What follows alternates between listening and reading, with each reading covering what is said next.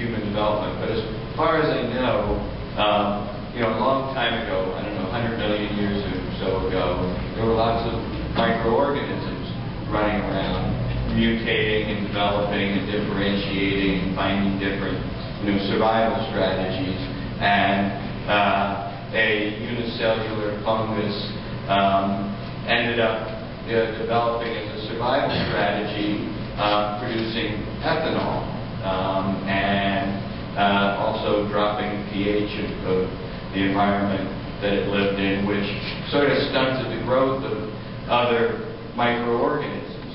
And that went, I guess it had a little niche for most of that 100 million years. And then about 6,000 years ago, human beings discovered this miracle, this little creature that we now know as yeast, but really only known that for a century and a half at most.